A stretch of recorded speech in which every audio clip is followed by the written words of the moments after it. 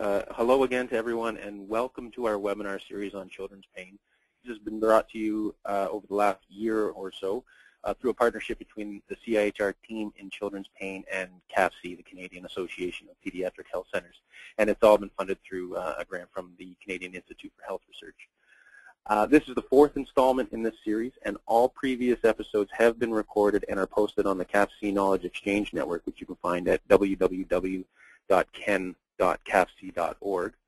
And there's a section on children's pain there. You can also use the search box to search for pain or other keywords related to pain, or there's also a tag cloud on the front page which will allow you to find information related to this topic. We have some great speakers today joining us from their offices in Toronto at the Hospital for Sick Children. Our first presenter is going to be, I believe it'll be Kimberly Widger, who began her PhD studies in September of 2006 at the Lawrence S. Bloomberg Faculty of Nursing at the University of Toronto. Prior to that, she was a clinical nurse specialist with the Pediatric Palliative Care Service at the IWK Health Center and an adjunct professor at the Dalhousie University School of Nursing in Halifax, Nova Scotia. She's a member of the Canadian Nurses Association Hospice Palliative Care Nursing Exam Committee and is on the executive of the Canadian Network of Palliative Care for Children. Kimberly's doctoral research is a multi-center study to develop and test an instrument to measure the quality of care provided to dying children and their families from the perspective of bereaved mothers. Following Kimberly will be Rugg, who graduated from the University of Windsor with a Bachelor of Science in Nursing with honors in 1990. She obtained her Master's of Nursing Science, Acute Care Nurse Practitioner in Pediatrics from the University of Toronto in 2001, and she also achieved a national certification for Hospice Palliative Care Nurse in Canada in 2004 and 2009. She has worked at the Hospital for Sick Children for the past 20 years as an advanced practice nurse for pediatric palliative and bereavement care service at Sick Kids. She began work in '94 as the palliative care coordinator at Sick Kids, and within this role has led many initiatives, including end-of-life care policy development on a national level, bereavement and palliative care standards, and palliative care program planning, development, and research. And following Maria is Maru Barrera, and she has been she's a pediatric health psychologist with research and clinical interests in the field of pediatric cancer for over 10 years. She's an associate scientist in the Population Health Sciences program at the Hospital for Sick Children's Research Institute. And along with her clinical and research commitments, she holds academic appointments at the University of Toronto as the associate professor level in the departments of Population Health Sciences, the Faculty of Medicine, Department of Human Development and Applied Psychology, the Ontario Institute for Studies in Education, and Institute of Medical Sciences.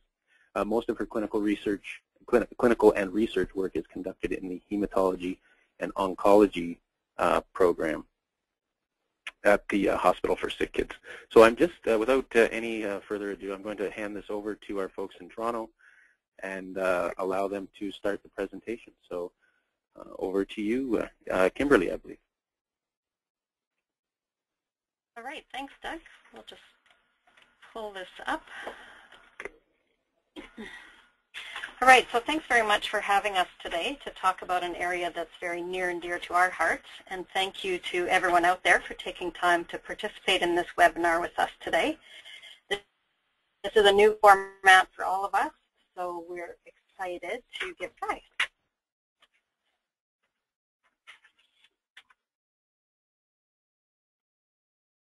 The first one was from pokes to post-op. The second one was reducing pain in infants and young children during pokes and other procedures.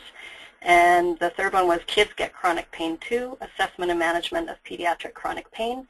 And the recordings of all those are available on the website that you see.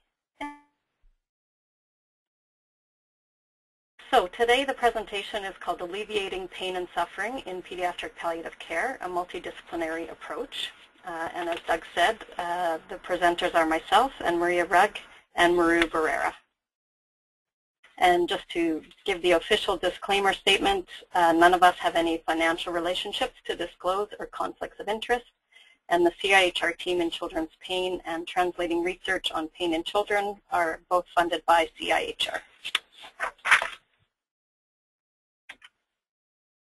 So our objectives for today, we hope that after this session you will be able to define pediatric palliative care, identify children who may benefit from pediatric palliative care, identify the common types, prevalence, and impact of pain in pediatric palliative care, identify the principles of pain assessment and management for children with life-limiting illness,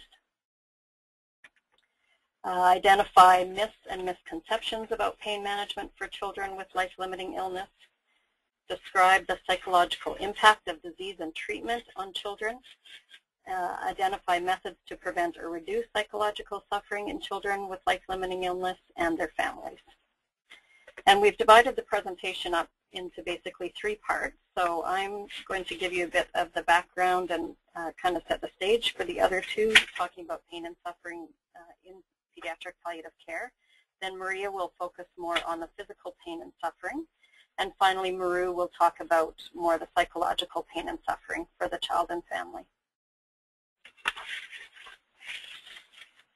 So to get started with a little bit of the background, we're actually going to start with a poll question. So when should palliative care begin? At diagnosis of a life-limiting illness, about 3 months before the death, about 2 years before the death, or when curative treatments end? And I'll turn it over to Doug to run the poll. So there's your results. 84% for at the diagnosis of life-limiting illness. 5% said about 3 months before death. No one said about 2 years before death, and 11% said when curative treatments end. Okay, great. So we'll continue on and hopefully get talk about actually each of those options and how they fit into pediatric palliative care. So what is pediatric palliative care? Well, this picture gives sort of the traditional view, and this is really based on more adult cancer care rather than children's pediatric palliative care, with the idea that curative care happens and then at some point everybody decides that that's not working and we have a short period of palliative care, the PC there, and then the child dies and moving on into bereavement. However, if you wait till everybody gets to that point where you say, yes, now we're done with the curative stuff, we'll move on, then you only get the good stuff of palliative care for the last days or maybe even the last hours of life. So that doesn't work so great. A different way of thinking about pediatric palliative care looks more like this model, where curative care and palliative care are offered together right from diagnosis throughout the illness. And to some degree, that line in between curative and palliative can be a very gray line and very up and down rather than a straight line. So at times there may be more focus on treatments that are aimed at curing a child's illness, if there are treatments available, and at other times it may be more focused on treatments to palliate the illness that the child has. In terms of a definition, there's lots out there. One of the ones I like the best is from the Association for Children with Life-Threatening or Terminal Conditions and Their Families in the UK. And that says, palliative care for children and young people with life-limiting conditions is an active and total approach to care from the point of diagnosis or recognition, embracing physical, emotional, social, and spiritual elements through to death and beyond. It focuses on enhancement of quality of life for the child or young person and support for the family, and includes management of distressing symptoms, provision of short breaks, and care through death and bereavement. So based on the second model there, and of course the definition you just heard, we do say that palliative care should begin at diagnosis rather than waiting until all curative treatments have been exhausted. And some places do actually have the capacity to have referrals made to a pediatric palliative care team at diagnosis for every child that could benefit. But in other places, probably the team would be completely overwhelmed if they actually received all the referrals. So in some places, they do use the criteria of the 2 years. So saying, if you would not be surprised if this child died in the next 2 years, that's the time maybe to make a referral to palliative care. And in some places, there's additional funding or benefits available for the last 3 months of life. So all of the pieces that were in the poll question actually may in some situations have some bearing in terms of more when referrals are made to a palliative care team. But whether or not a referral is made, the principles of palliative care should start at diagnosis. And in our presentation today, we're very much talking about the big picture of palliative care as being starting at diagnosis. So what kinds of illnesses are we talking about then? This as well comes from the Association for Children with Life-Threatening or Terminal Conditions in Their Families. And it's sort of 4 categories of illnesses. The first being, or quadrants, the first being that illnesses where the child could be cured, but there is a possibility of death. And those would be illnesses like cancer or irreversible organ failure, like failure of the heart, liver, or kidney. So a transplant may be curative for the child, but if you can't get a transplant, then the child may in fact die from their illness. And I've got experience with families who say they are palliative care graduates when they get some kind of treatment that is more curative, and they go to palliative care and back in this category. In quadrant 2, these are conditions where premature death is inevitable, but it may not be until adulthood, particularly with diseases like cystic fibrosis now.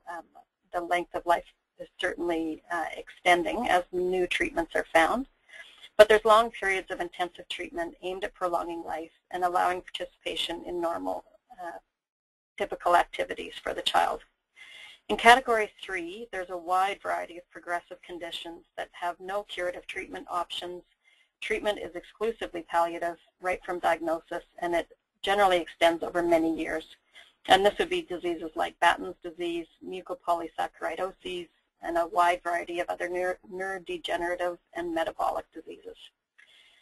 In quadrant 4, these are illnesses where they are reversible, non-progressive conditions, but they cause severe disabilities and susceptibility to health complications, and those are the things that increase the likelihood of premature death. So some examples would be severe cerebral palsy, multiple disabilities following a brain or spinal cord injury, and there's a lot of complex health needs and a high risk of unpredictable life-threatening events or episodes.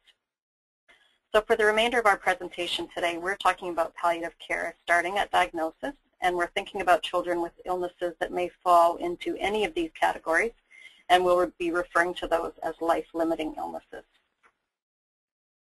So now on to the pain piece.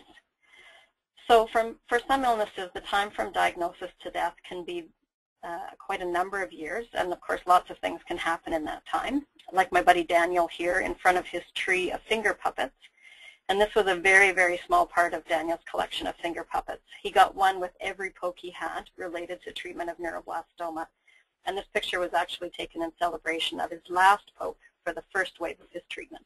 And unfortunately he did relapse and had many, many more pokes after this.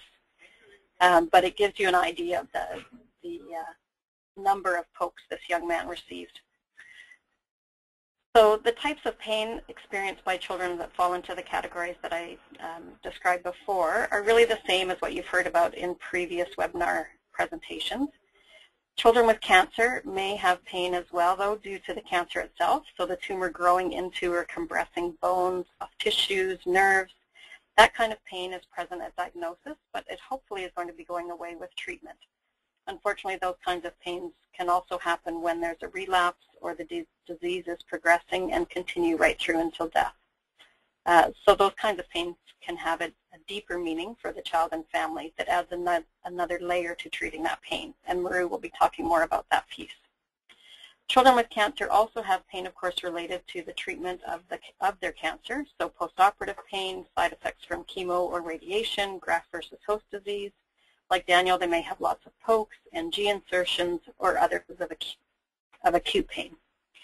In non-malignant diseases, so those other 3 categories, the underlying causes may be things like gastroesophageal reflux, gastritis, constipation, cystitis, muscle spasticity, pathological fractures, or shunt dysfunction. So how much pain, or how prevalent is pain for children with these life-limiting illnesses? In terms of procedural pain, there's some recent research out by the team in Children's Pain, led by Dr. Bonnie Stevens. And in that research, they showed that 6.3 painful procedures per day were happening for hospitalized children, and only about 28% of children had one or more pain management interventions documented for those painful procedures. And that would be the same for a child who has a life-limiting or life-threatening illness. One study looked at children who had non-malignant life-threatening illnesses and found that 59% of parents said that their child was having pain or severe discomfort all the time, and that was at any point during their child's illness. And as I said before, that could be a very long period of time from diagnosis until death. Looking more specifically about pain at the end of life, and most research looks at months of life or the last week to days of life, and it's usually looking retrospectively, either using chart reviews or parent reports, looking back at what that last month was like.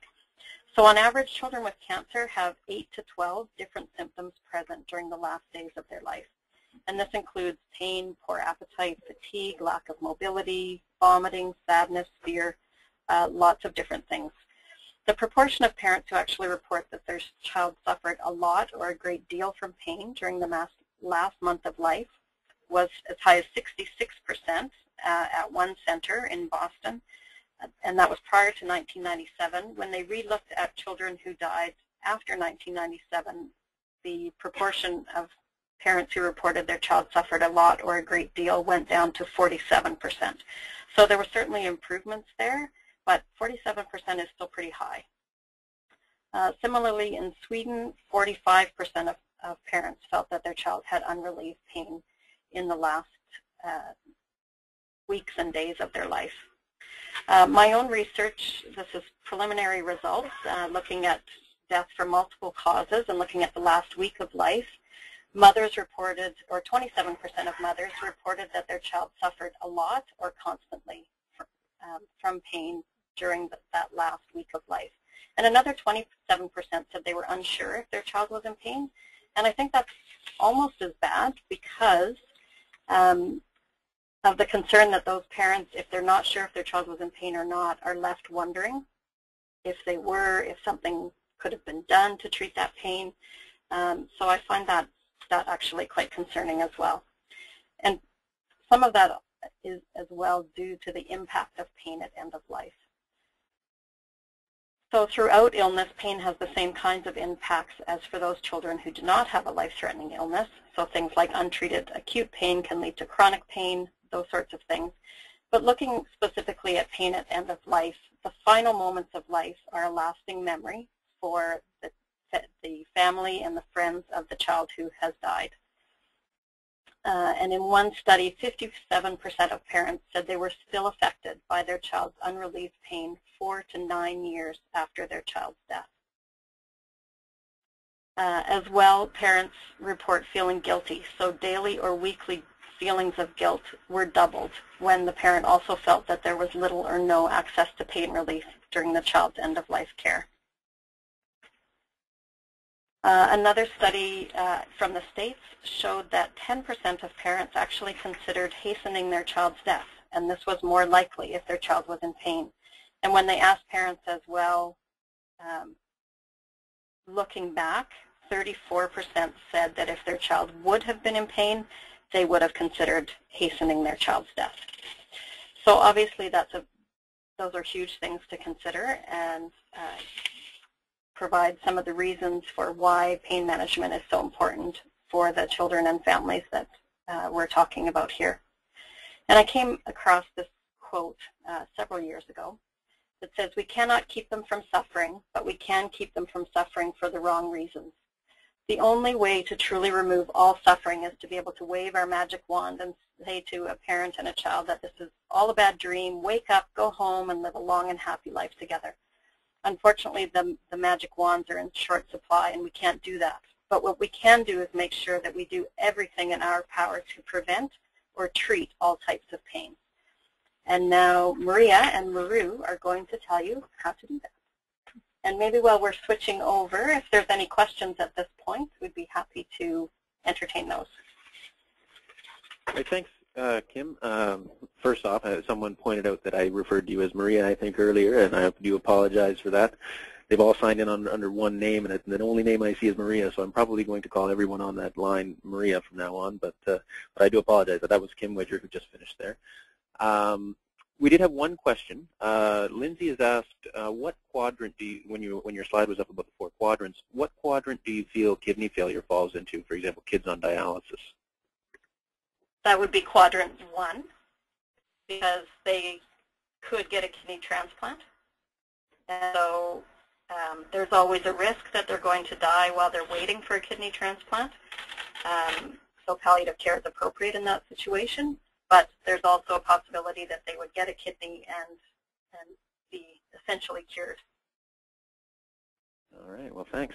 And this is just another opportunity for me to remind the audience that when you come up with a question, just feel free to type it into the question box, and we'll compile a list of questions that we can then ask at the next break. So that's the only question for now. So over to you. I think this is actually Maria this time. Yes, it is. All right. Well, I've been tasked with trying to address the physical part of pain and suffering in pediatric palliative care, and I just want to highlight that this will be a really quick blush or brush over principles and techniques, because each in and of itself, when we're dealing with pain management and assessment, is at best very complicated at times and complex, and could take its own webinar on its own. And many of the issues have been dealt in some of the other webinars as well. So in terms of when we're looking at what would our goals be for pain management for children receiving palliative care, what we know is that in general, these 4 priorities tend to be what parents, families, and the children themselves have told us. And that is to be pain-free or as near pain-free as possible, to be able to move with minimal discomfort, to have minimal or no side effects from medications, and to maintain the ability to interact with others to the extent that this is a priority for the child and family. And what we have been able to find from limited studies, albeit, but still good studies, is that these are achievable with what we know as conventional doses and routes of analgesia. And in fact, in 1995, Collins et al. At Memorial Sloan Kettering were able to establish that in children dying with malignancy, only 6% of those patients required what would have been considered excessive or massive doses of opioids to control their pain. And of those 6%, only a few needed extraordinary measures such as regional anesthesia. So, and again, in 2003, a longitudinal study at a hospice showed that the same type of results from opioid infusion from children who are dying, that these goals are achievable for children and remain things that we should be able to meet and attend to. So one of the key things in terms of pain measurement is assessment. And how do we do that in pediatrics? So there are primarily 4 ways used for pain and assessing pain in palliative care. The unidimensional self-report measures, behavioral observation measures, multidimensional symptom assessment scales, and then pain measurement in children with neurocognitive impairment. And the reason there are a number is because we don't have really good research to support any one of these measures to be used solely, but certainly it will depend on the child, the family, and the caregiver. And as Kim was talking about, the quadrants within which that child appears will help you, guide you in which assessment tool makes the most sense. So we're going to talk a little bit about each of the types of measures and just give you some examples to help guide you a little bit in making those decisions. Unidimensional measures usually are based on severity, and the data tends to support the use of these visual analog scales for children who are 5 and older. The verbal rating scales haven't been shown to be as useful or reliable, but the children should be able to understand that the proportionality and conceptualize their pain experience along a continuum. And the example I've included below is the Wong-Baker Faces scale. So as you see, as things go up progressively, you see an increase in the numbers, and there's both a visual and a numerical component to it. The behavioral observation measures tend to be subjective distress of acute pain manifested in certain facial, verbal, and motor responses. These measures with children have checklists and usually require trained observers to record the occurrence of certain behaviors. The combination of frequency, duration of behaviors is integrated with a value and an integrated index of anxiety, pain, fear, and distress. But they are interpreted as a global pain score. So as you can see, an example up there is the FLAC score, and it looks at the movement of faces, legs, activity, crying, and consolability, and rates it on a scale of a scoring method of 0 through 2.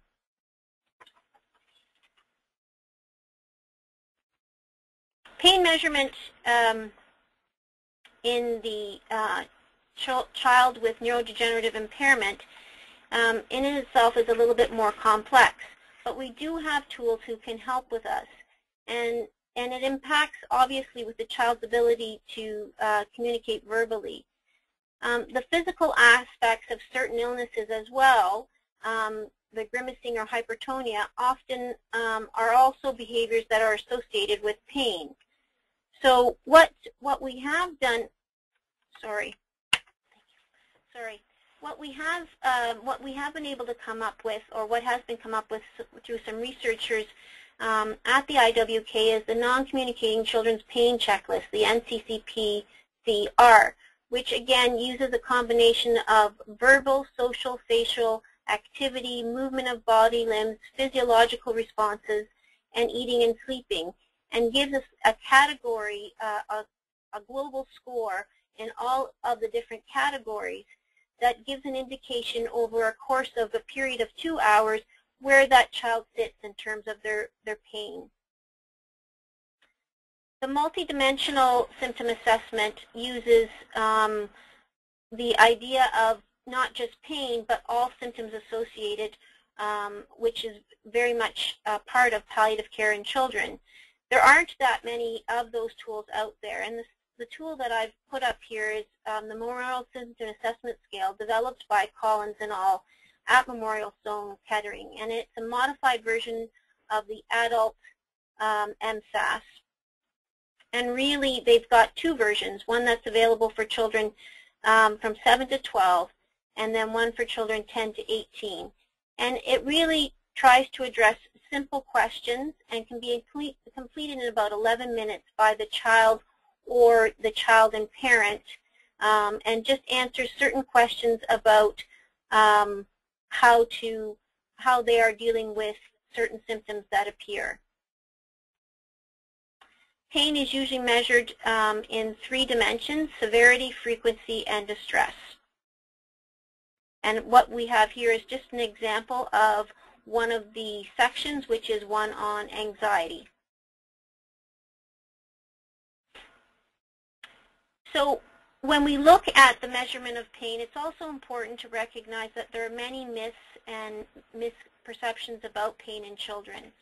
And oftentimes, what we have seen as some of the bigger ones that have occurred in the literature is that people often feel that the meaning of increasing pain severity is a marker of disease progression. And that's just an example of many parents having this idea that as their child's pain changes, that oftentimes they feel that that means the disease is progressing. And we know that that's not necessarily true. sometimes the meaning of certain drugs used. So certainly for many families and even healthcare professionals, the use of opioids such as morphine is an indicator to them that things must be changing. And certainly the whole idea of tolerance, dependence, and addiction are some myths, and is some of the myths associated with pain in children. Many believe that tolerance and dependence and addiction can happen if used for too long or will develop as a result of use of certain opioids. So it's important to recognize that these exist. It's important to recognize that they're part of your assessment and recognizing how they might inhibit appropriate management of pain in children at this stage of their illness. So we're going to try a poll question. So, which statement is the most accurate when considering pain management guidelines? 1, the choice of analgesics is based on weight of the child. 2, one should always start with an adjuvant drug first. 3, one should switch analgesics based on side effects. And 4, the choice of analgesics is based on pain severity and balance analgesia and side effects. So we can see that the first choice, the choice of analgesics, is based on the weight of the child, only got 2%. One should always start with an adjuvant drug first, 2% as well. One should switch analgesics based on the side effects, only got 2%, and 93% of the people chose the last one, which was the choice of analgesics is based on pain severity. Excellent. That was an easy question, I guess.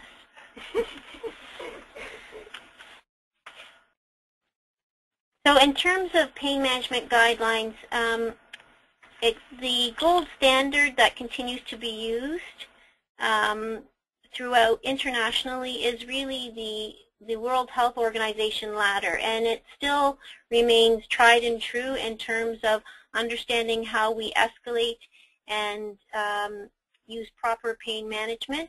Certainly there are local adaptations that often can be made, but the optimum results are best achieved with the best analgesia used with minimum side effects.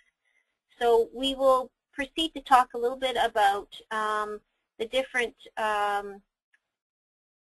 methods that we would use, the different analgesia that we would use for mild to moderate and moderate to severe pain to better understand how we move up the WHO ladder. So in terms of analgesia, primarily we look at acetaminophen and NSAIDs as our drugs of choice for mild pain. And certainly things to think about in terms of acetaminophen is that it can oftentimes be contraindicated in children with neutropenia. We don't have any good data on safety for chronic use in children, but it tends to be the drug of choice. In terms of NSAIDs, I think the important thing to remember is that, again, it can be problematic for those who are at risk for bleeding, in particular children with thrombocytopenia, but again are great for children in other populations. Codeine itself is being used less frequent in pediatrics, and in particular at sick children's, it's now become off formulary, so it's not even available on the formulary. In one pediatric study, it did show that 35% of children showed an inadequate conversion of codeine to morphine. So it certainly is not the drug of choice, even in mild to moderate pain. Tramadol itself has been used often in moderate cancer pain, but there's really little data on efficacy in pediatric cancer or chronic illness. Oxycodone comes with its own concerns, and particularly that it is only available with acetaminophen, which may be a limiting for the dosages increase. and it certainly has a shorter half-life and a higher clearance value as compared to adults in pediatrics. Morphine is the most widely used for moderate to severe pain and has a variable response in humans, which may be explained by genetic variation and differences in opioid receptors and neurotransmitter responses. Morphine is bound to plasma proteins and is age-dependent. Therefore, in preterm infants, it's important to remember that less than 20% is bound, and so therefore, volume of distribution is linear and related to age and body surface area. After the neonatal period, however, it is the same as adults, and therefore its distribution is the same to 3 months of life, and therefore starting doses should be reduced by 25 to 30% on a per kilo basis, and it is available as sustained release or immediate release. Hydromorphone can be used when doses become limited by side effects with regards to morphine, or the volume for IV administration becomes prohibitive because of the volume in morphine.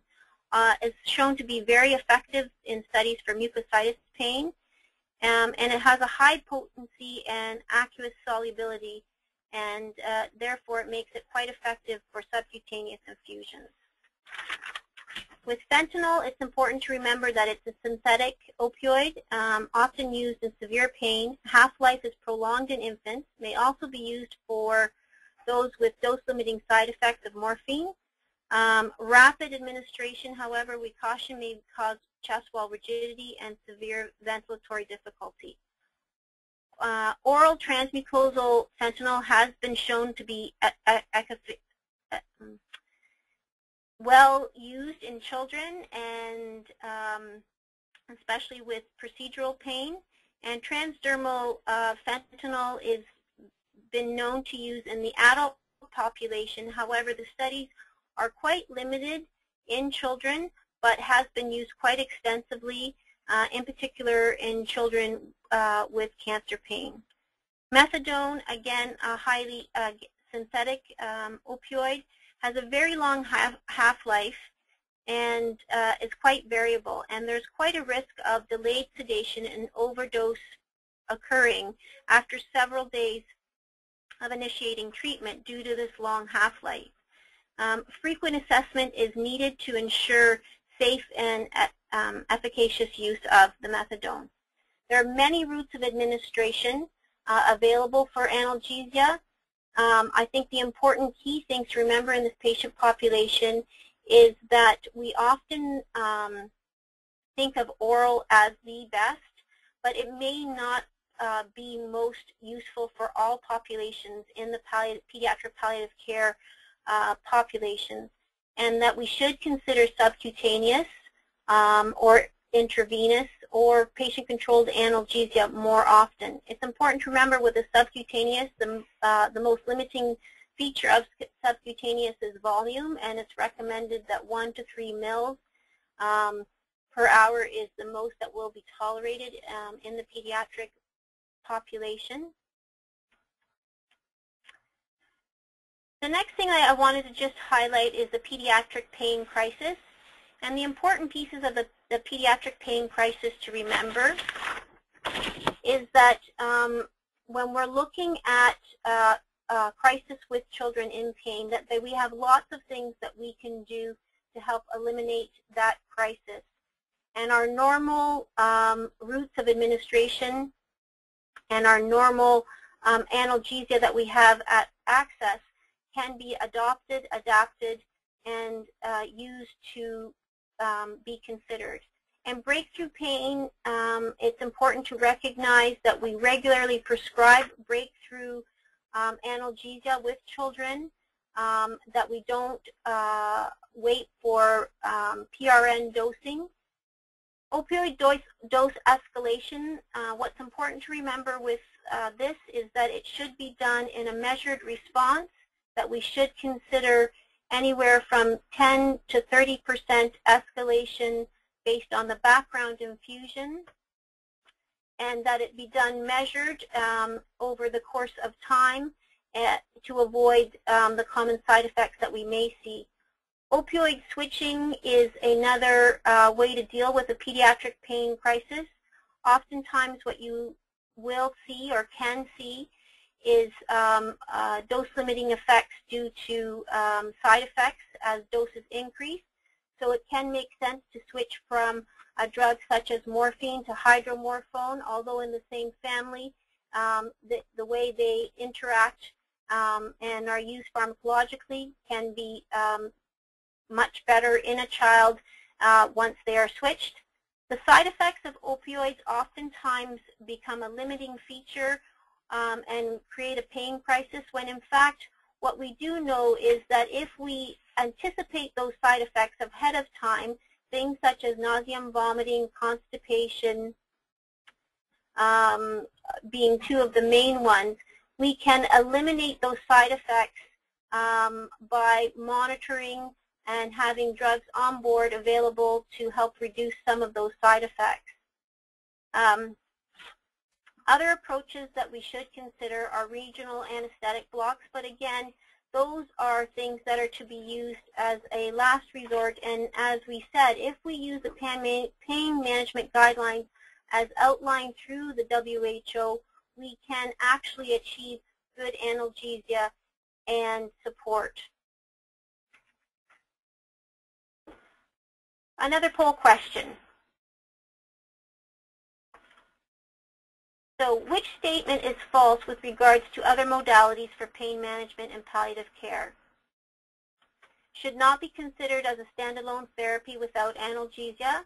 Have some proven benefit for pain relief depending on the type of pain. Have strong evidence of therapeutic benefit in pediatric palliative pain management. The method of action in relieving pain is often not known.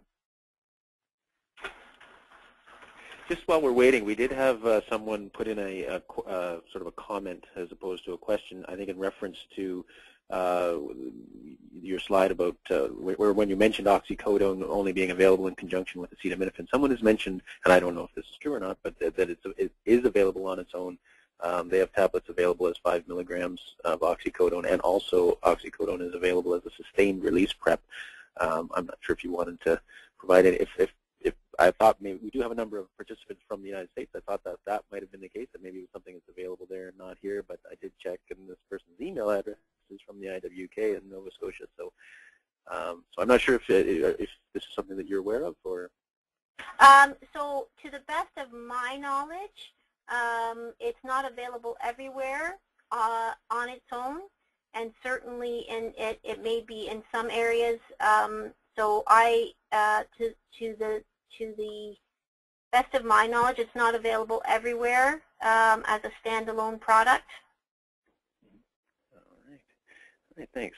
So we'll just close off this poll, and we'll flip it back. So the first statement, should not be considered as a standalone therapy, was 26%. Have some proven benefit for pain relief. It was 18%. Have strong evidence of therapeutic benefit, was 24%.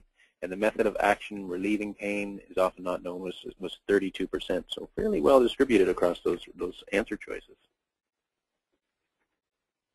All right, so I will see if any answers come from what I quickly review. So other modalities of pain management that should be considered along with the analgesia that we talked about.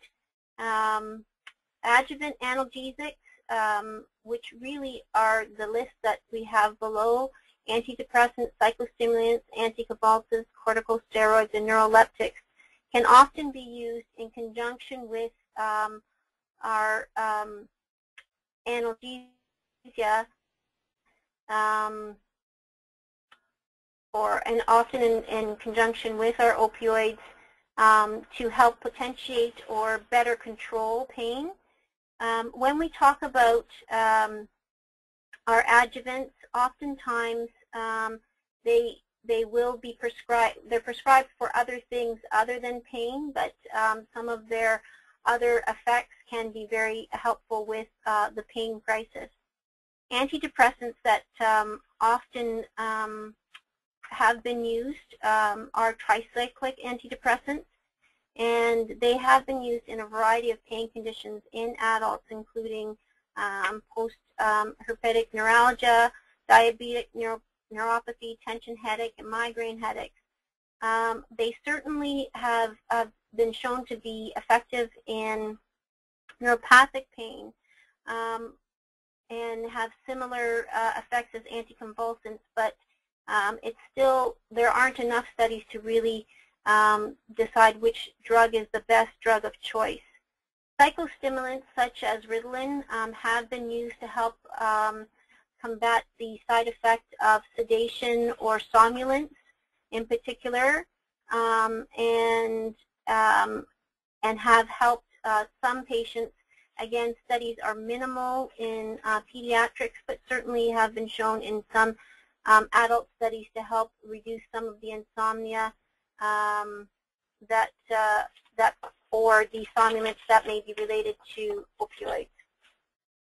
Corticosteroids that we talk about sometimes, in particular dexamethasone, have been shown to help reduce some of the swelling, pain related to swelling and edema, and can be used. Anticonvulsants, again, oftentimes can be effective with neuropathic pain. Neuroleptics have not been effectively shown in pediatrics necessarily, and certainly should not be used as standalone drugs in pain management. So just to quickly wrap up, this was just a brief overview and blush. The references are not included in your slide. I will attach those and send those off to CAPC.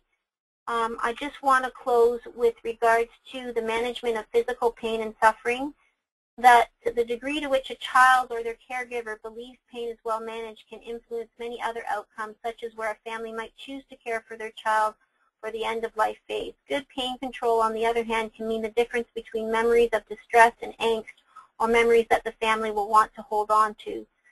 And I think it's important to recognize that if done well and done with good assessment and management guidelines, we can achieve the outcomes that families are looking for.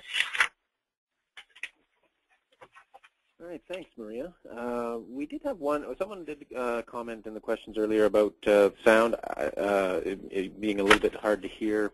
I'm, just for the audience's information, I'm in Ottawa, they're in Toronto. It sounds good on my end, but just perhaps if someone is having a little bit difficulty hearing, perhaps the speakers could just be a little bit more closer to the phone or speak a little bit louder. I'm not sure if it's on our end or their end, because as I said, it sounds good to me. So. But that's just one little comment. A couple questions for you, Maria. Back referring to your list of pharmaceuticals, someone has asked, is acetaminophen contraindicated in children with neutropenia due to the antipyretic effects or for any other reason? It's for the antipyretic effects, yes. Is that the only reason, or so you're saying it is contraindicated for that, or is there any other reason it would be contraindicated? Primary reason, but also related to, yeah, that's the primary reason. Okay.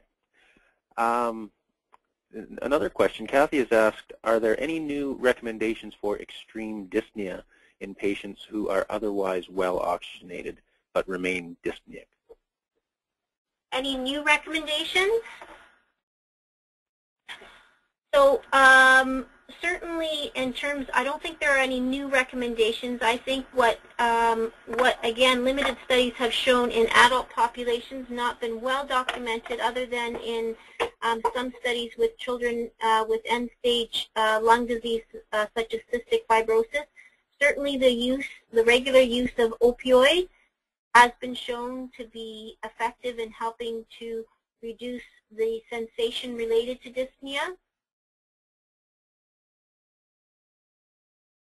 And using them orally or intravenously. There's no, the studies are fairly clear with regards to nebulized morphine, that it's shown to be no more effective than placebo. Okay. Someone has asked what if you can just tell us what was the correct answer from the last poll question, since a number of the options were close. So what was the correct answer?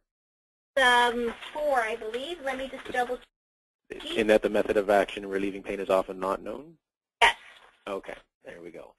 Another question has come in. Shannon has asked, what do you see the role of integrative therapies playing in pain management? I think integrative therapies are the next new frontier in pain management, in particular in this population. What we don't have, again, is a lot of evidence to support their use, and what I would encourage, and certainly we've seen a few studies out on acupuncture and guided imagery, but I think that if we look at the WHO pain management guidelines, they on each level they speak about the use of some of those adjuvant analgesia, and I would suggest that adjuvant therapy should also be added onto those as a key support mechanism to help the effectiveness of the drug use. All right, thank you very much for that.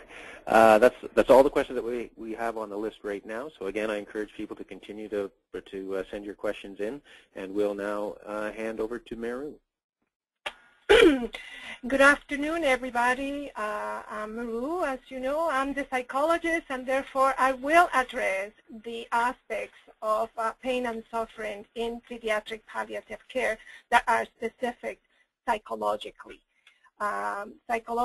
in focus. I do want to say before I begin, though, that as most of you know, psychologists in the last 30 years have conducted a lot of research assessing on one hand and then treating different types of pain.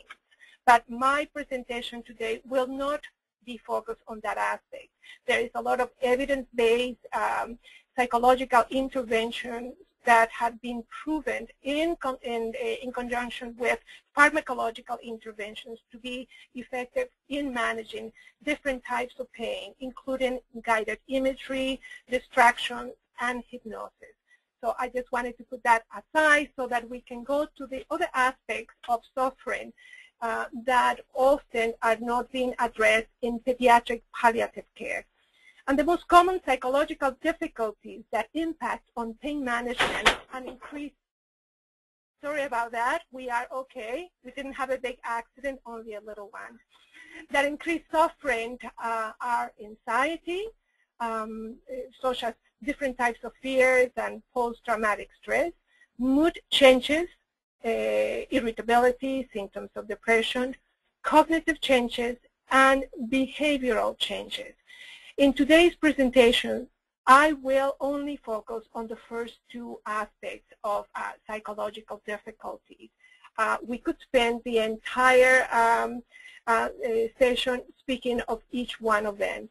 But because of the role of anxiety in pain perception is so critical, as well as in suffering, I think it's important that we begin with anxiety. So first, let's try to define what anxiety is. It's a normal reaction to life stressors and uncertainty. As we all know, a little anxiety is good for you. I'm sure my colleagues, Maria and Kim and I, have a little anxiety when we were presenting and when we were preparing this because we wanted to do a good job. And that's what provides motivation for action. Anxiety, however, can become problematic when its intensity and duration affect daily functioning, even during palliative care. The psychological symptoms of anxiety are feeling unease, having a sense of being apprehensive, being irritable, being worried, anticipation to negative outcomes, and totally being focused on those kinds of outcomes. Inability to turn off negative thoughts. In terms of the physical symptoms most of you are familiar with, sleeping difficulties, feeling tense, having stomach pains or butterflies in your stomach, nausea, palpitations, and chest tightness. I wanted to separate what is typically known as anxiety disorders from symptoms of anxiety that may not reach the clinical level of anxiety to be considered a disorder, and anxiety symptoms that are associated with a reaction to a physical illness or to pain. We know that in children, the prevalence of anxiety disorders in general is 13%. It is a little higher with children that have chronic illnesses, 24%. In terms of the primary anxiety disorders that we know, we have generalized anxiety, panic attacks, obsessive compulsive anxiety, phobias, and post-traumatic stress. Now, the anxieties that are related to physical illnesses are general symptoms of maladjustment with anxious mood, different types of phobias, and post-traumatic stress. And we will talk a little bit more about that later. Now, to depression. Mood changes are characterized by deep sadness, can be transient or prolonged, and can impair daily functioning. The diagnosis of depression is determined by the number of symptoms and its duration, and of course the intensity as well. Now, in children, the symptoms are present with sadness, lack of pleasure in daily life, irritability, crying spells, difficulties with concentration, lack of adherence, and behavioral difficulties.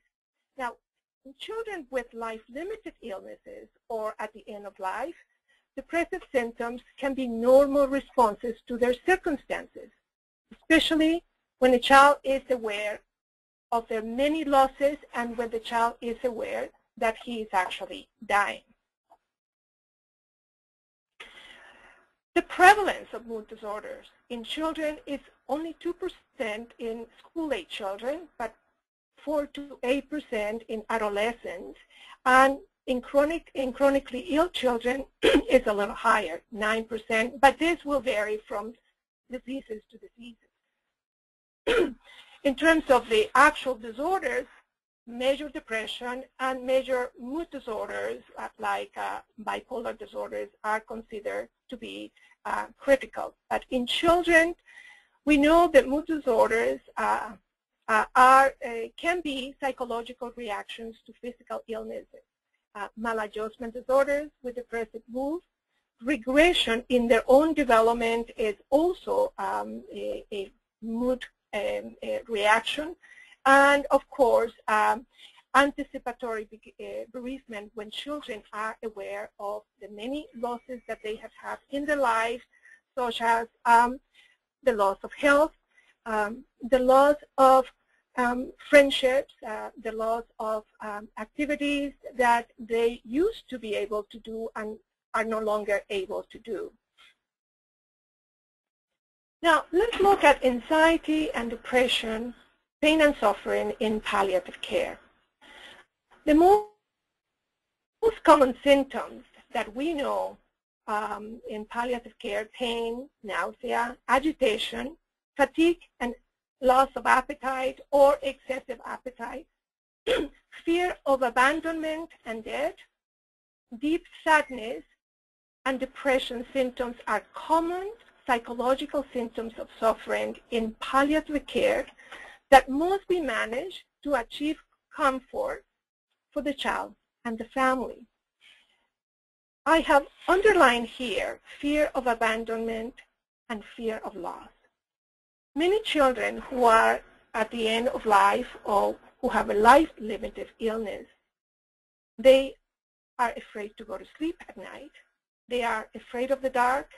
They are afraid that the primary caregiver, mother, father, whoever, leaves the room because they don't want to be alone. They are afraid that something will happen to them if they are left alone.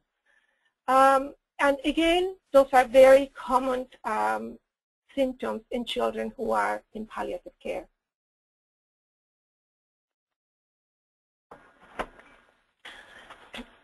It is well known, however, that the psychological symptoms of suffering in a child with a life-limited illness and the family are not well managed. And this is a concern that I would like to address today. How can we manage those symptoms, and how can we best help the child and the family?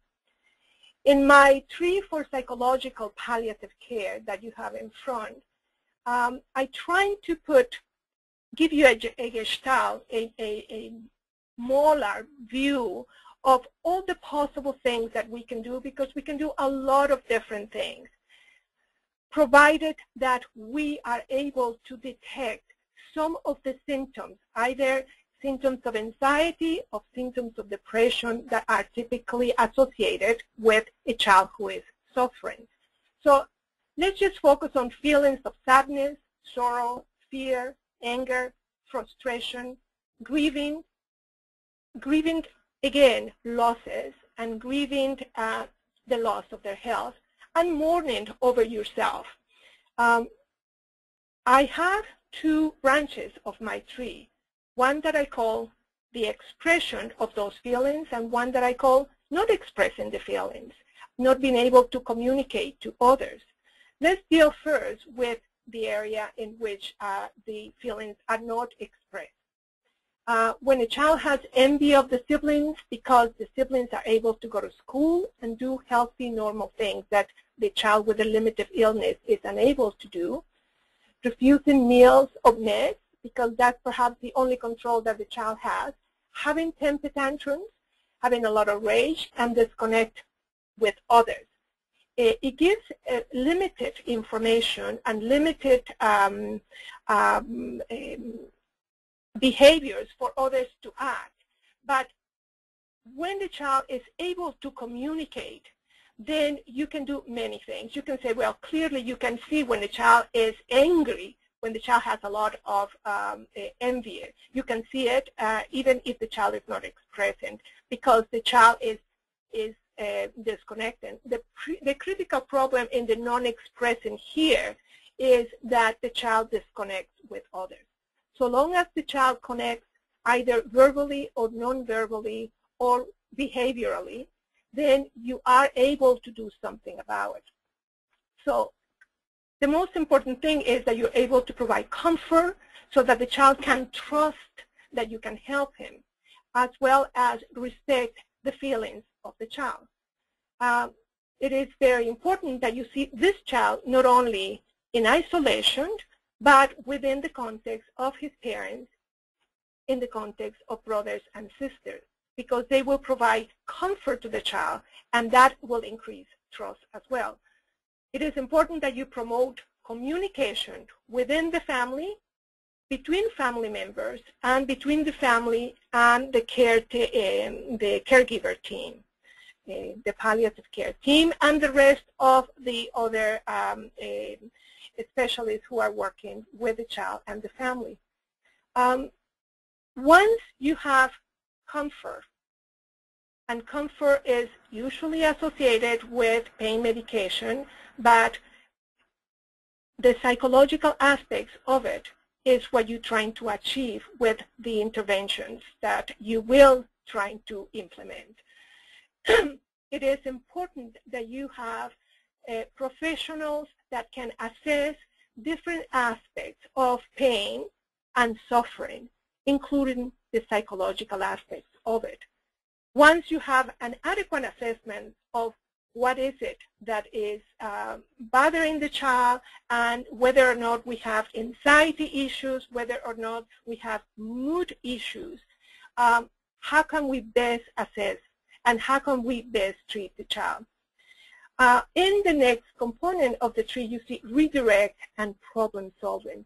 There are many different approaches that healthcare professionals in the psychosocial branches, like psychologists, child life specialists, social workers, etc., can use. Other different types of therapists, like art therapists, music therapists, and so on and so forth.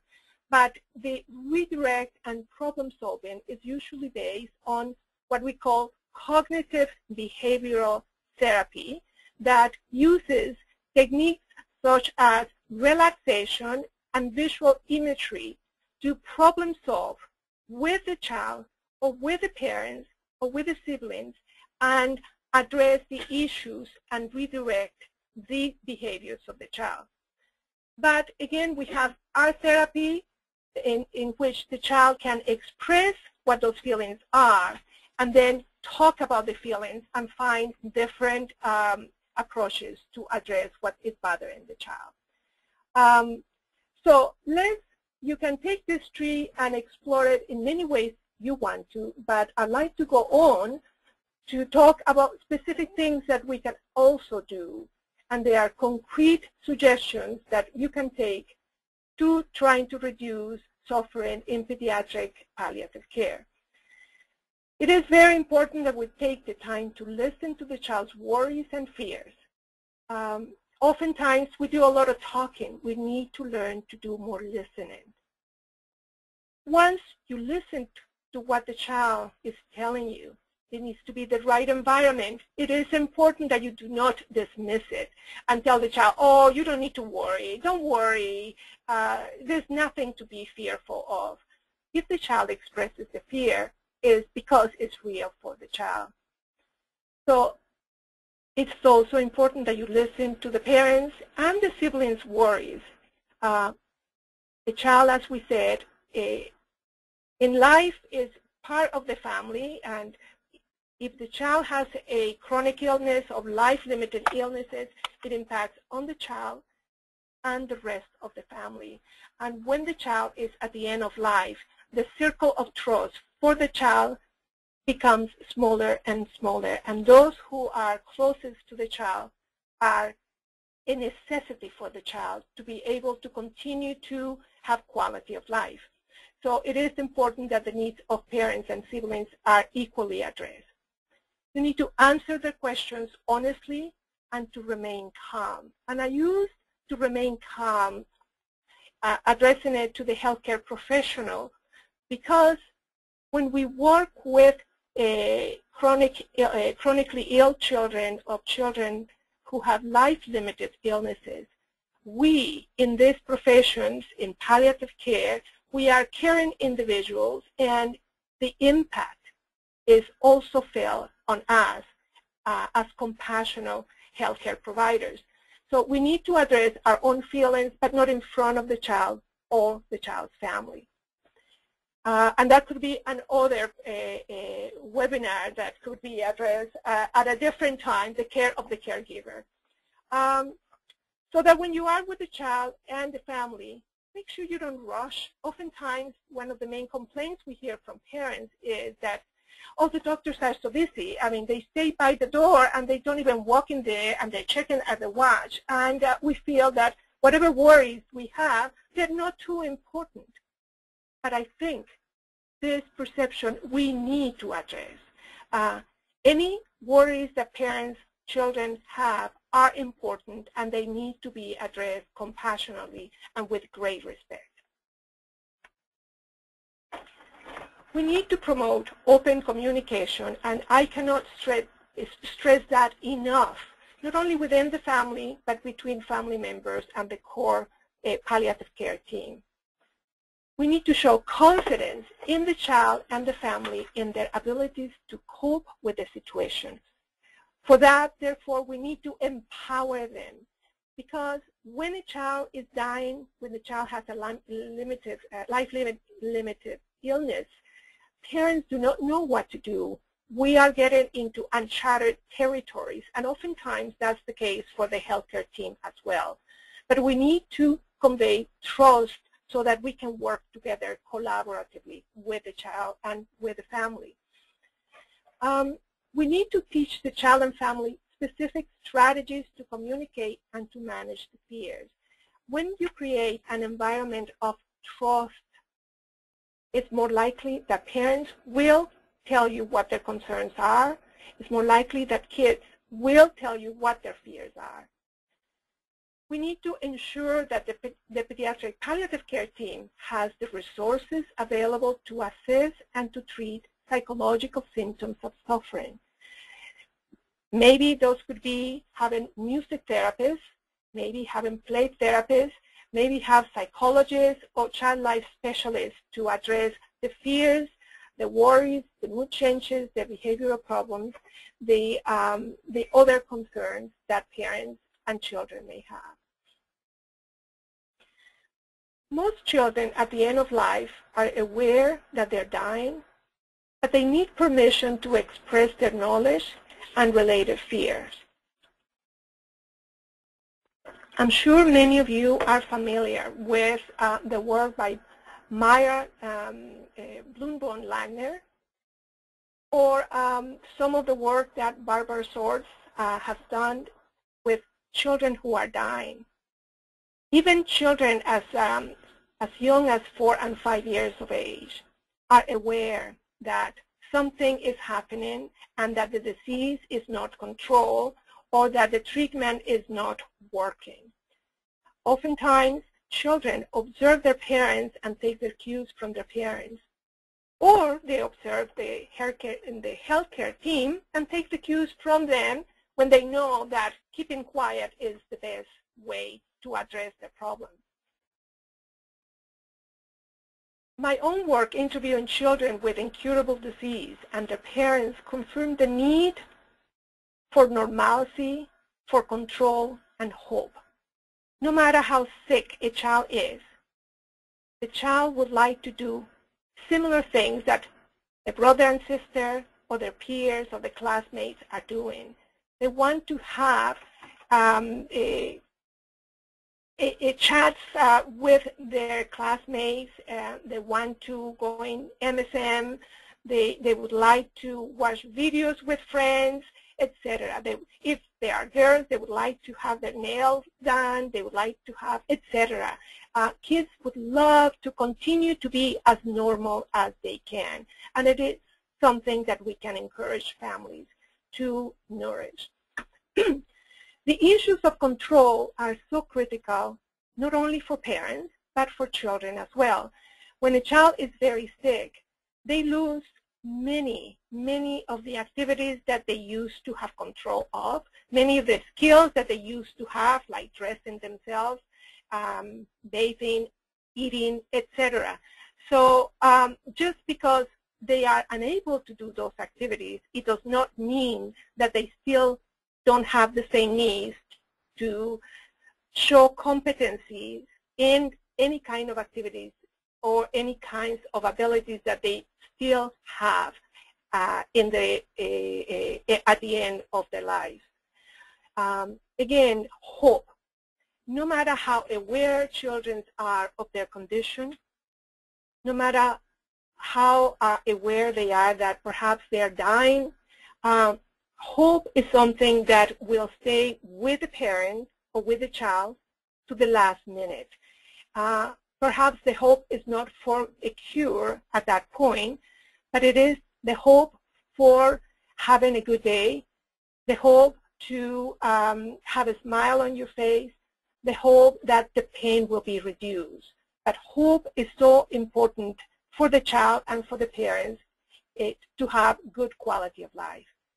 And by addressing both the physical and the psychological symptoms of suffering during palliative care, we can contribute to improve the quality of life for the child who is at the end of life and for the family. I'm going to stop here, and hopefully you have some questions for me or for my colleagues, whether they're questions about pain management or some psychological aspects of pain management. We will be happy to address them.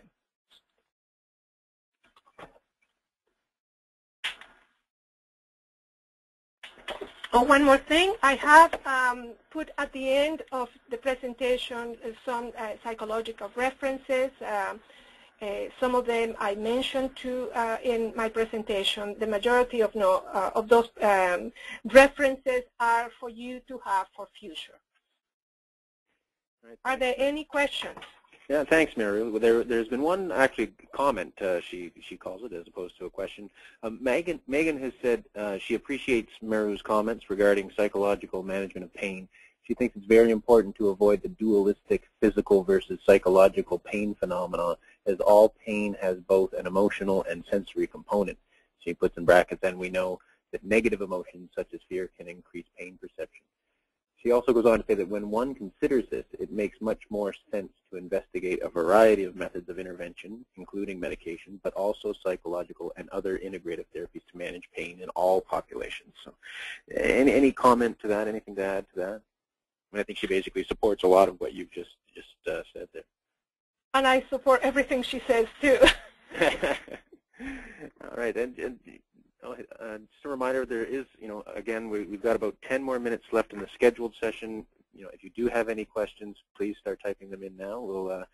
We should have time to get through all the questions that we have so far, so there should be plenty of time. So please type in any questions that you have. Kathy, sorry, go ahead. Yes, with regards to Megan's comment, as I'm sure all of you know, given the previous presentations that you have and given what Maria and Kim have presented, pain, you cannot differentiate pain from the psychological components of it. Clearly, anxiety and anticipatory anxiety will exacerbate the perception of pain. For the presentation, I chose to speak about anxiety and depression separately, because usually those components, those psychological components, are not addressed on their own, and they are referred in a more general way as suffering.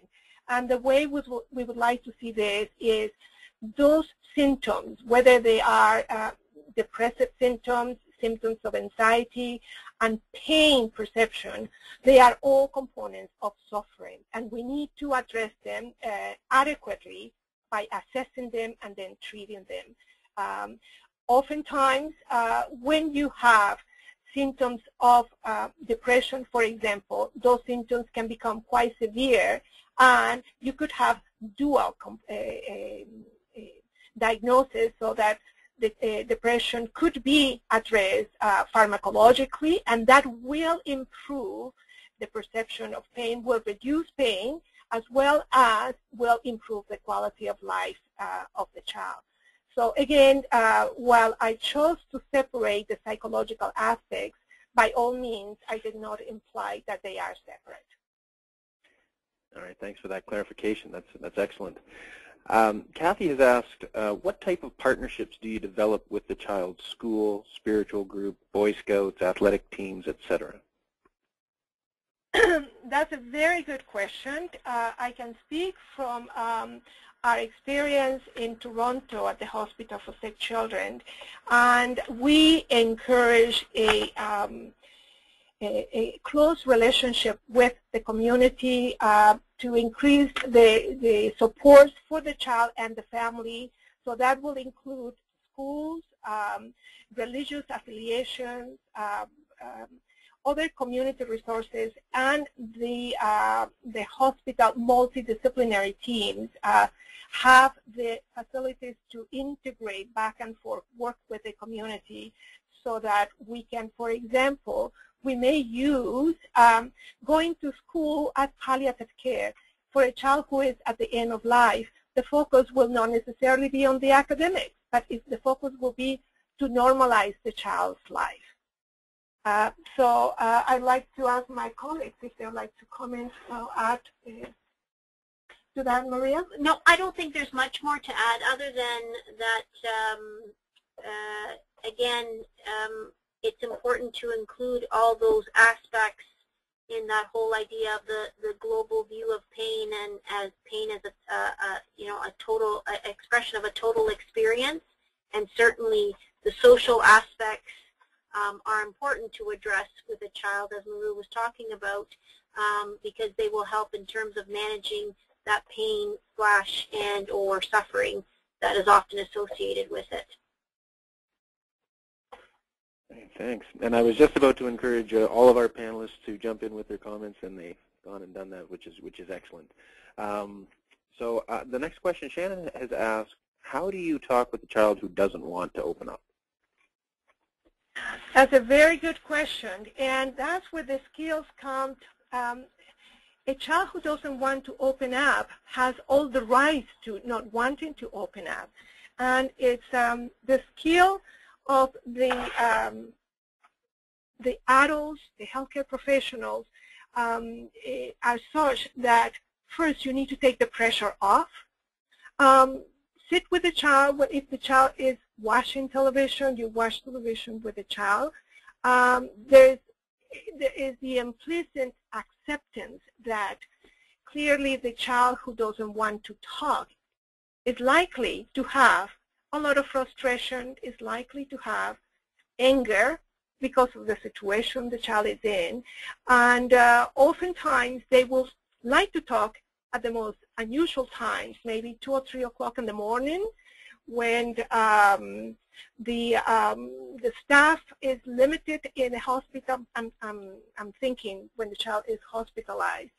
And if the nurse has time and the child is away, the bedside nurse may come and say, can I just sit with you? That will be the time where the child may choose to talk. That information, as you work collaboratively in a multidisciplinary team, that information could be shared so that perhaps bringing different therapists like play therapists, music therapists, art therapists, so that to entice any kinds of interest that the child may have, so the child could begin to express his feelings in a different way than with words. So again, it is important that you have resources available to assist the child to communicate, and it doesn't just need to be talking. Mary Jean said hello from Halifax.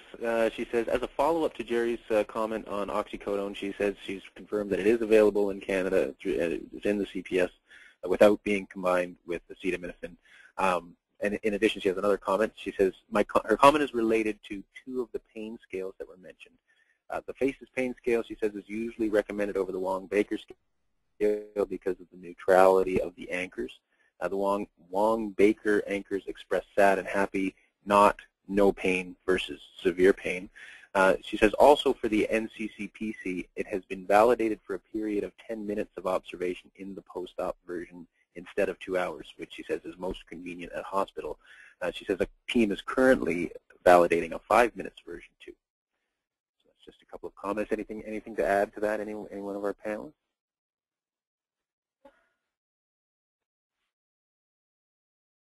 No comments. All right.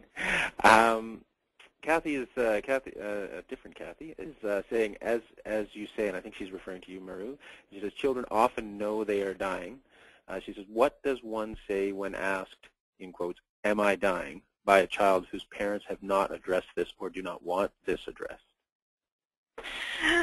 That's a very good question, and as difficult as the question is one of the toughest ones. When a child asks you that if the child is dying, I usually respond to the child, do you think that you are dying? And the child will say, well, yes. I said, what led you to believe that you are dying? And if the child is able to talk, that will give me more information. If the child then says, am I going to die? I will say, well, we are all going to die. We don't know when we're going to die.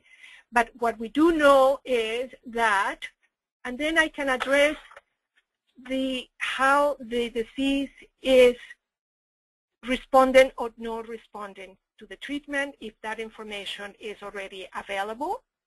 If the information is not available, then I could discuss with the child and say, well, maybe we can address this question with, I'm thinking oncologist because I'm thinking a child with cancer, for example.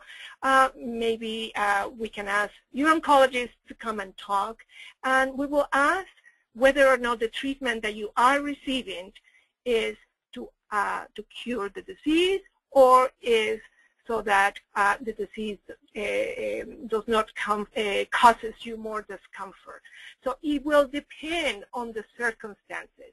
As a healthcare professional, I'm always very careful to make sure that I do not give a child information that is information that should be given by the oncologist. But assuming that the child knows that the treatment is not longer to cure the leukemia or to cure the tumor, then it's a difficult answer, but I sometimes will confirm that yes, you are, but we don't know for how long. But the most important thing is that you are alive, and we are doing things to continue to live. So I don't try to be evasive, but the answer is not an easy answer. And I don't know if my colleagues would like to add anything to that.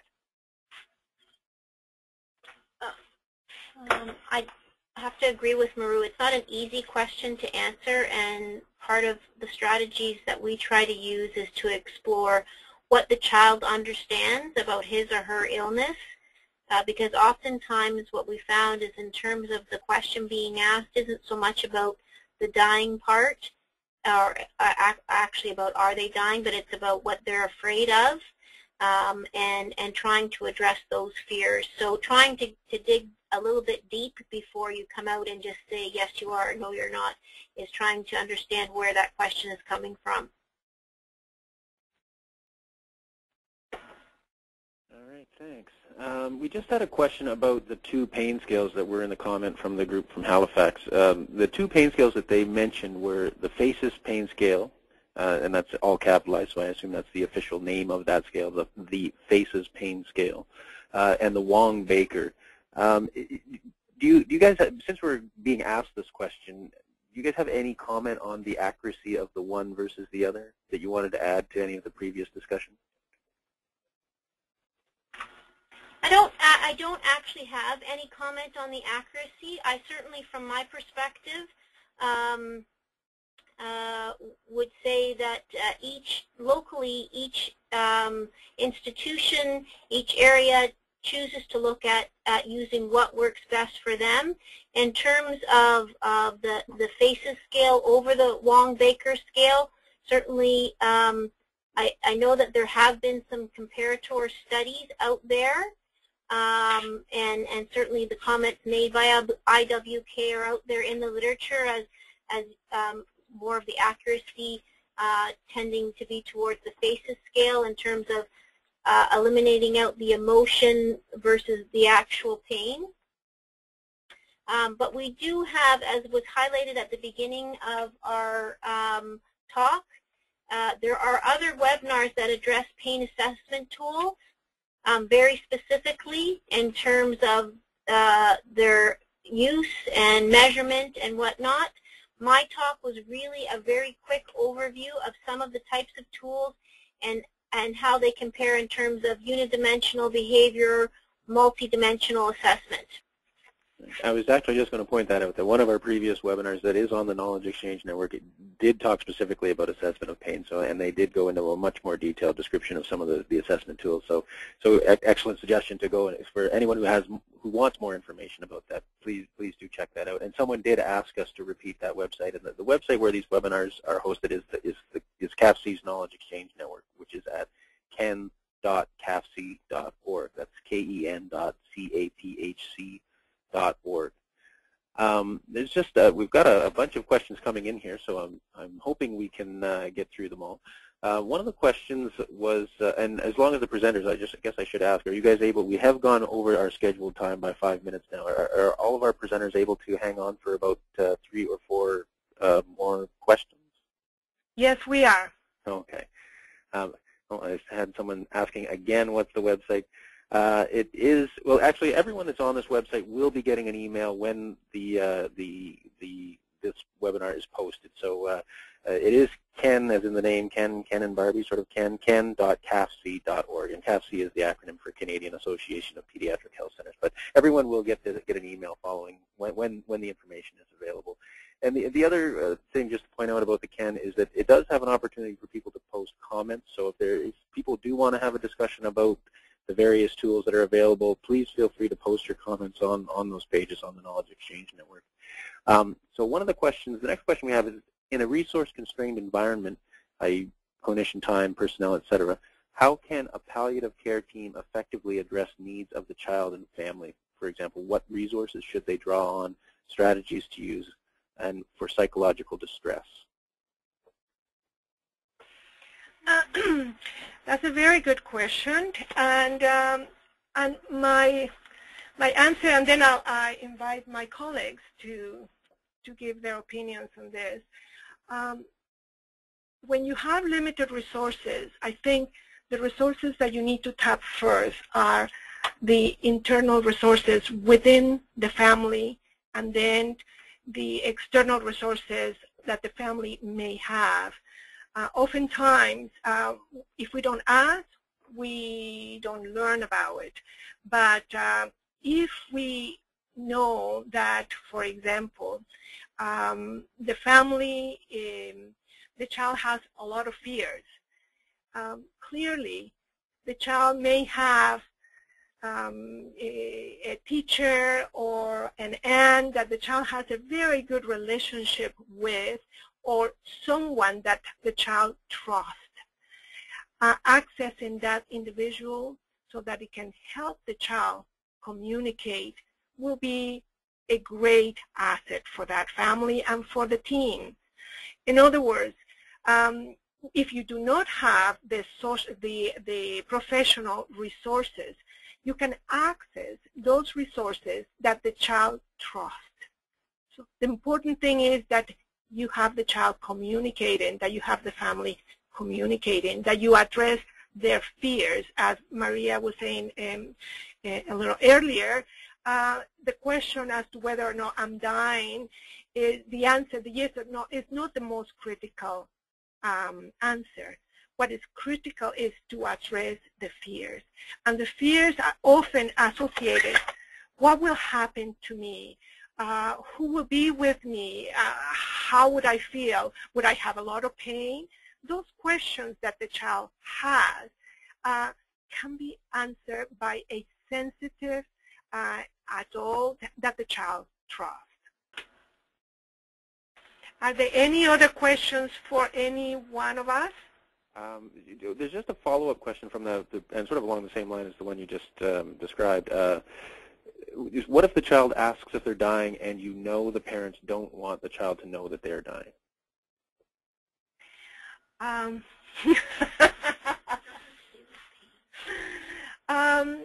Again, it's a difficult question.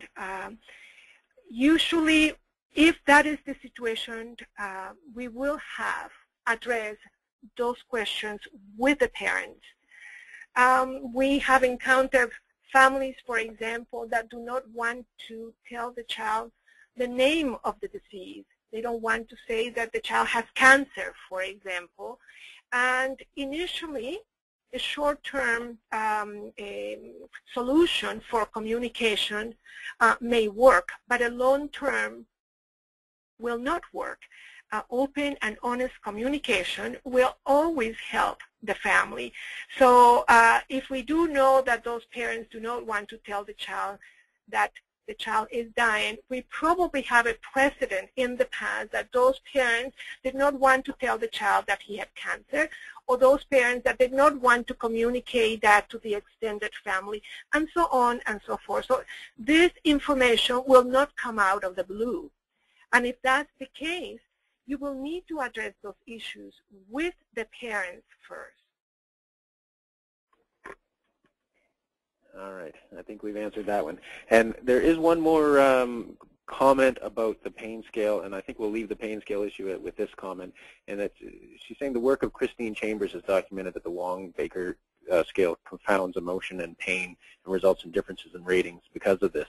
And conveniently enough, Christine was one of our presenters on our previous webinar, and it's on the Knowledge Exchange Network. It's titled Reducing Pain in Infants and Young Children During Pokes and Other Procedures. So for more information on the pain scales, again, I encourage everyone to go and check out that webinar. I think one of our last two questions, if the child's family members are experiencing anxiety or depression due to the child's life-limiting illness, how does the impact on the child's own anxiety? How does this impact on the child's own anxiety and depression? Should families be counseled by the palliative care team along with the child? Excellent question, and I'm really glad that is being put forward. I have extensive literature that indicates that there is a reciprocity of influences between child and parents. If a child is very anxious, the parents will become anxious. If the parents are anxious, the children will. If the child is doing well, the parents will do well. So parents do need to be advised and counseled. And also, they will need to be advised to address their own issues. And oftentimes, it's not an easy conversation. I had that conversation yesterday with one family in which the father specifically was extremely upset and extremely anxious. And the child said, "Chill down, Dad. Chill down. It's okay." So the child is aware of how the father is getting highly stressed, and it impacts on the child. But this child that I just gave you as an example is an older child and felt empowered to tell the parent to chill.